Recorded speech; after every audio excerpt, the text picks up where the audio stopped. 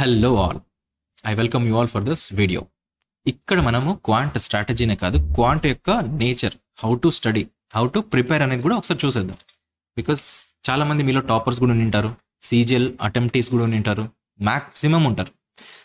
This is what SSC right. And CHSL మాత్రమే ఫ్రెషర్గా లేదా రిపీటర్గా కూడా ఉంటారు. You are drastically different kind of people right. I need to address you all. First our target is to make it easy. నేను ఒకటి చెప్తా చూడండి, quant అంటేనే easy.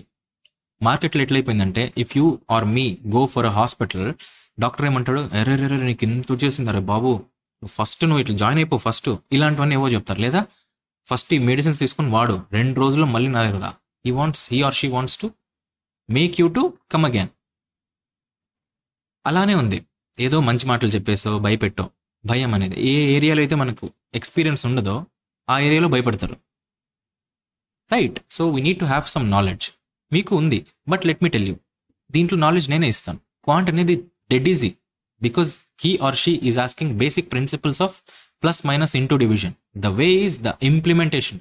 దాని యావరేజా, దాని స్క్వేర్ రూటా, దాని క్యూబ్ రూటా, ఇలాంటివి అడుగుతున్నాడు రైట్. Basic things. అడ్వాన్స్డ్ మ్యాథ్స్లో బేసిక్ జామెట్రికల్ దాని ప్రాపర్టీస్ అడుగుతున్నాడు, మీకు తెలియాలి అనేసి ఇంతే ఎక్స్పెక్ట్ చేస్తున్నాడు. Got it. దాన్ని మన వాళ్ళు చాలా పెద్దగా చేస్తున్నారు. The thing is you need to know and you need to study in a stream lined వే. ఆ మెంటర్ మీ దగ్గర ఎవరో ఒకరు ఉంటారు. He or she may be senior, he or she may be your coaching guide. So believe them and move forward, but be in continuous touch with them how to proceed. This is it. అది చేస్తేనే quant easy అయిపోతుంది. So quant అంతే. Let me help you in that. Even though if you some people will be from village background మీలో, and నిజంగా mentorship కావాలి అని అనుకునే వాళ్ళు ఉంటారు. Let me help you in that. First మీరు ఏదైతే రాస్తున్నారో ఆ ఎగ్జామ్ యొక్క స్కీమ్ మీకు తెలియాలి right. Let us know that. First let us know the scheme of exam. Let us move forward. So first tyre 1 exam ఉందా లేదా? టైర్ 1లో క్వాంటిటేటివ్ ఆప్టిట్యూడ్ చూస్తాం. అది పక్కన పెడితే అన్ని 25 క్వశ్చన్స్ 50 మార్క్స్. ఇది చూసాం మనం సిహెచ్ఎస్ఎల్ నోటిఫికేషన్లో. Total 100 questions 200 marks right. 60 minutes, కానీ 80 minutes ఫర్ స్క్రైబ్ ఎవరైతే ఆప్ చేస్తారో వాళ్ళకి 20 minutes ఎక్స్ట్రా వస్తుంది. మామూలుగా అయితే గంట. 100 క్వశ్చన్స్ గంట. Very good. మనకు కావాల్సింది ఏంటి? Quantitative aptitude. 25 questions 50 minutes right. అంతే, 25 క్వశ్చన్స్ 50 minutes. 25 క్వశ్చన్లు అటెంప్ట్ చేయాలి. టైర్ 1లో క్వాలిఫై అవ్వాలి అంటే మ్యాక్సిమం 25 క్వశ్చన్స్కి అటెంప్ట్ చేయాలి. ఎలా? Let us know that in detail. కానీ అది ఎట్లా? It is purely based on one thing, that is syllabus. Got it? This is for Tier 1. Let us know how the scheme is for Tier 2, because this is all qualifying. See this Tier 2 exam ketla session 1 lo section 1 2 ఉంటాయి మనకి. we are discussing confined to mathematical abilities. 30 questions, 30 into 30 questions, 30 into 3, it is 90. So దీనికి 90 marks, దీనికి 90 marks, together 180. మనకు 30 questions attempt చేయాలి. 30 questions 30 minutes, ఎందుకంటే 60 questions 60 minutes, 30 questions 30 minutes. ఇది tyre 2. మనం tyre 1కి ఒకటి, టైర్ 2కి ఒకటి ప్రిపేర్ అవ్వకూడదు. It is all the same. ఎందుకని చెప్తా. నెక్స్ట్ దీని తర్వాత ఏముంటుంది టైర్ 2లో? అగైన్ అప్పుడే కొద్దిగా టైం ఇచ్చేసి స్కిల్ టెస్ట్ కూడా పెట్టేస్తాడు. ఈ స్కిల్ టెస్ట్ గురించి నాకు మీరు చాలా మంది అడిగారు, అండ్ భాస్కర్ మీరు కూడా అడిగారు. Let me tell that in the next video. ఒకేసారి లాంగ్ లెంత్ అవ్వకూడదు, అండ్ స్పెసిఫిక్ వీడియో ఉంటే బాగుంటుంది. This is a scheme of exam, how to right it. Syllabus ఇది main. See this. Skill test ఉందా? ఓకే, స్కిల్ టెస్ట్ పక్కన పెట్టదు. Syllabus is it. Number systems. మీరు ఏదైతే అరిథమెటిక్ అంటున్నారో అరిథమెటిక్ అంతా ఈ పాయింట్లో అయిపోయింది. ఒక్క పాయింట్లో చెప్పేసినాడు రైట్. మిగిలిందంతా ఏంటి? This is number system and this is it advanced maths. Let me tell you one thing. ఇక్కడ ఎట్లా ప్రిపేర్ అవ్వాలి సార్ అంటే, ఎట్లా ప్రిపేర్ అవ్వాలి? ఏదో ఒకటి పట్టుకోండి. జామెట్రీలో ఏముంటుంది? Familiarity with elementary geometrical figures. అంటే ఏంటి? It is what he or she is discussing is this one. 3-sided, 4-sided, multi-sided. అంతే. Got it. అండ్ ఇక్కడ చూడండి, where is it? Triangle. Next triangle అడిగినాడు. Next ట్రయాంగిల్లో కాంగ్రుయెన్స్ and similarity. ఈ 2 పాయింట్లు అయిపోగొట్టేశారనుకోండి, that's it. Next circles. Circles తప్ప ఇంకేం అడగట్లా. Quadrilaterals మీద ఎక్కువ టైం వేస్ట్ చేయకూడదు. Got it? బికాజ్ ఎంత డీటెయిల్గా ఇచ్చాడు చూడండి. ఇంత డీటెయిల్గా ఇచ్చిన తర్వాత you must go in detail. ఏదైతే డీటెయిల్గా ఇస్తాడో అదే వర్కౌట్ ఎక్కువ చేయాలి. Got it? So this is it. మీరు జామెట్రీలో కాన్సన్ట్రేట్ చేయాల్సింది ఒకటి క్లోజ్డ్ ఫిగర్స్ మీద కొద్దిగా, మేజర్గా ఏంటి ట్రయాంగిల్స్, నెక్స్ట్ ఇస్ సర్కిల్స్. ఇంతే, ఇంతకు మించి ఇంకేం చేయకూడదు. జామెట్రీ అయిపోయింది. మెన్సురేషన్లో చూడండి, మెన్సురేషన్లో you have to do this 2D and 3D. Each and every topic మీరు టచ్ చేయాలి. ట్రిగ్నోమెట్రీ చూడండి. Let us discuss trigonometry and trigonometric ratios, sine theta, cos theta, everything, and complementary angles, heights and distances. ఇది గంటలో అయిపోతుంది. Got it? Simple problems only అన్నాడు. ఇంకా అంతే. ఇంకా మీరు చూడండి, standard identities like sign 2 theta, cos 2 theta, ఇవన్నీ ఫస్ట్ గంటలోనే అయిపోతాయి. ఇంకేమైనా ఉందంటే సైన్ A+B, కాస్ A+B, ఇవి కూడా కొద్దిగా టఫర్ సైడ్లోకి వస్తాయి. ఇవి డిస్కస్ చేయాల్సిందే. ఇవి చదువుకొని వెళ్ళండి. అప్లికేషన్ కూడా ఇది ఇంపార్టెంట్, ఎందుకంటే దీంట్లోంచి మినిమం ఒక క్వశ్చన్ 2 క్వశ్చన్లు వస్తాయి. టేబుల్స్, గ్రాఫ్స్ అంటే DI, histogram, frequency, బార్గ్రామ్, pie chart, statistical, DI అంతా ఇట్లా ఇచ్చాడు. నా ఇక్కడ చూడండి, algebra, basic algebraic identities of school algebra. 10th class వరకు అడుగుతాడు. 10th క్లాస్ వరకు మనము మీరు NCERT తీసుకొని చదివితే అయిపోతుంది. అందులో నుంచే టైప్స్ వస్తాయి. గ్రాఫ్స్ అన్నాడు. గ్రాఫ్స్ అంటే ఇక్కడ కోఆర్డినేట్ జామెట్రీ అడగచ్చు, లేదా y = mx+c కాన్సెప్ట్లో కూడా అడగచ్చు. y = mx+c ½ an hour concept or 1 hour concept, ఖతం. నా ఇక్కడ మీరు చూడాల్సింది ఇవి. మీరు ఎంతైతే తల్లడిల్లుతున్నారో అదంతా ఒక్క పాయింట్లో అయిపోగొట్టేశాడు. Got it? Number system sir చాలా పెద్దది కదా అంటే, ఫస్ట్ డూ దిస్ యార్. కాంప్యూటేషన్ ఆఫ్ హోల్ నంబర్స్ అంట. హోల్ నంబర్ కాన్సెప్ట్ ఏమేమి ఉన్నాయి? 0 to infinity. దీని గురించి ఏమేమి వస్తాయి? ఇంటీజర్స్ అన్నీ వస్తాయి కదా. దాని యొక్క ఇంప్లిమెంటేషన్, ఇంటర్ప్రిటేషన్ దీంట్లోనే అన్నీ వచ్చేస్తాయి. మేజర్గా మీరు చదవాల్సింది reminder theorem and digit sum. Got it? ఇలాంటివి కొన్ని ఉన్నాయి. ఆ 4-5 టాపిక్స్ ఫస్ట్ అయిపోగొట్టేయండి. డివిజిబిలిటీ రూల్స్, ఈ టాపిక్స్ అయిపోయాయి అనుకోండి. నెక్స్ట్ డెసిమల్స్ అండ్ ఫ్రాక్షన్స్ ఉంటాయి. డెసిమల్ టు ఫ్రాక్షన్ కన్వర్షన్ ఇవి ఉంటాయి. ఇవన్నీ పర్సంటేజెస్లోనే అయిపోతాయి. రైట్? మళ్ళీ కొత్తగా చదవాల్సిన అవసరం లేదు. రిలేషన్షిప్ బిట్వీన్ నంబర్స్, ఇది ఇది ఇది ఎక్కడి నుంచి తెచ్చింటాడు అనుకున్నారు? రిలేషన్షిప్ బిట్వీన్ నంబర్స్ అనేది ఈ టైటిల్ NCERT నుంచి తెచ్చాడు. So you need to concentrate on NCERT are SCERT అయినా ఓకే, మన తెలుగు అకాడమీ బుక్స్ అయినా ఏవైనా ఓకే. This is it. ఇది టైర్ 1ది, ఇది టైర్ 1ది. మళ్ళీ టైర్ 2ది ఎట్లుంటుంది సార్ అంటే చెప్తా చూడండి. 2 కంపారిజన్. ఇదేమో టైర్ 2, ఇదేమో టైర్ 1. ఇదే ఆల్రెడీ డిస్కస్ చేసాం కాబట్టి చిన్నగా పెట్టా టైర్ 1. దీనికి కంపేర్ చేసి చూడండి. 2 ఈక్వల్ కాదు, 2 కాంగ్రూయెంట్. 2 కాంగ్రూయెంట్, సిమిలర్ కూడా కాదు, 2 కాంగ్రూయెంట్. ఏమంటే సేమ్ ఇచ్చాడు. సైన్ 2 థీటా, కాస్ 2 థీటా, ఇది కూడా అంతే సేమ్ ఇచ్చాడు. Everything is the same. కానీ ఇంపార్టెంట్ ఏంటి అని అంటే ఇక్కడ ఇది యాడ్ చేశాడు, స్టాటిస్టిక్స్ యాడ్ చేశాడు. స్టాటిస్టిక్స్ అండ్ ప్రాబబిలిటీ, ఈ పాయింట్ ఉంది. ఇవి మీరు చదవాలి. ఇవి టైర్ 2కి వస్తున్నాయి. This is for tier 2. Tyre 1 మీకు అయిపోయింది అని అంటే ఇదంతా చదివేది, అప్పుడు ఇది కాన్సన్ట్రేట్ చేయండి. ఇప్పుడే మీకు యూట్యూబ్లో పోయి నేను ఇదంతా చదివేస్తాను అని అంటే వై? మీకు ఇది టైర్ 2లో వస్తుందండి, టైర్ 1లో రాదు. ఇదంతా మళ్ళీ మీకు 10 hours 15 hours అవసరమా? Not at all required. ఎందుకంటే టైర్ 2కి ఇంకా మీకు 1 month వస్తుంది, అప్పుడు ఇది తీసుకోండి. ఆ 15-20 hours కాస్త పాలిటీ రివిజన్ చేయండి. ఆ 15-20 hours కాస్త హిస్టరీ రివిజన్ చేయండి. కరెంట్ అఫైర్స్ పెట్టండి. Value your time. That's it. Next దీనికి బుక్స్ ఏం చదవాలి సార్ అండి? బుక్స్ ఫస్ట్ పాయింట్, ఏది చదవకూడదో చెప్తా. ఏది చదవాలో కాదు. ఇది చదవనే చదవకూడదు. అదేంటి సార్ అట్లా అంటారు? మన తెలుగు రాష్ట్రాల్లో అయితే ఇదే కదా ఫస్ట్ బుక్ అని అంటే నో.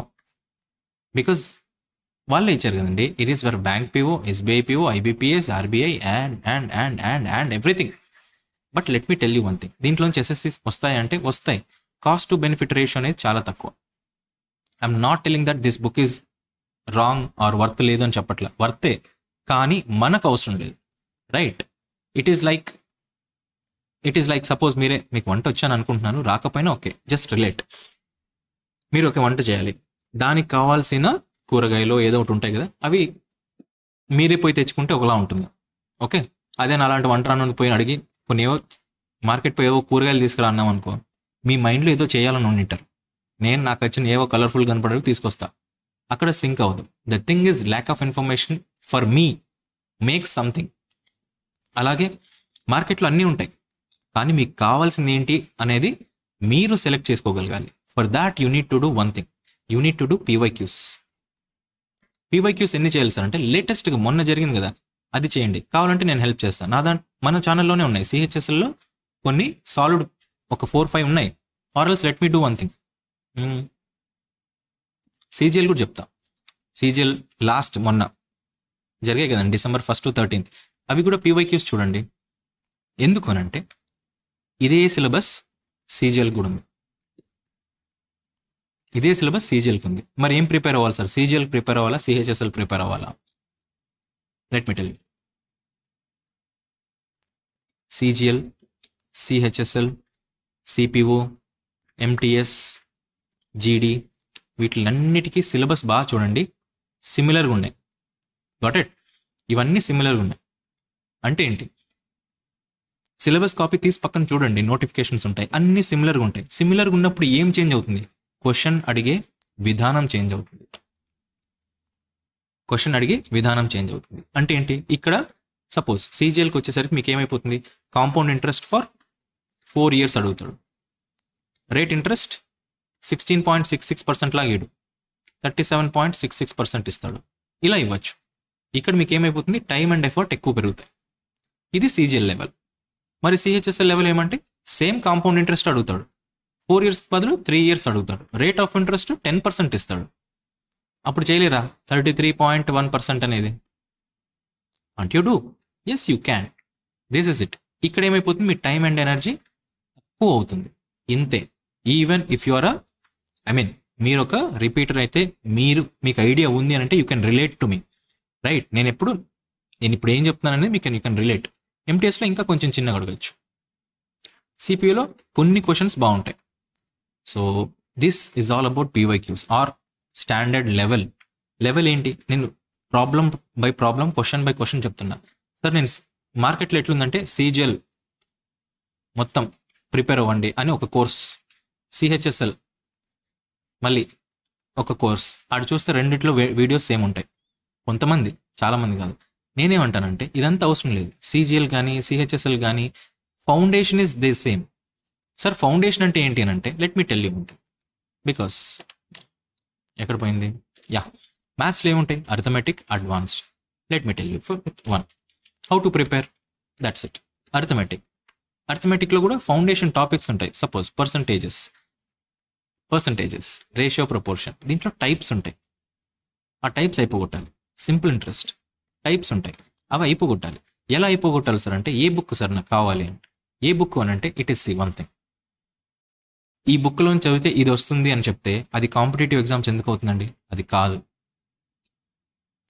am I good? నేను మీ క్వశ్చన్కి ఆన్సర్ చెప్తున్నా. ఏ బుక్ బాగుంటుంది, ఏ బుక్లోంచి ఎక్కువ వస్తాయని అంటే నో. ఇది నేనే నమ్మను. మీరు నమ్మాలి అనుకుంటే మీరు నమ్మచ్చు. It is free country. But competitive ఎగ్జామ్కి ఈ ఫలానా బుక్లోంచి వస్తుంది అనేది కాదు.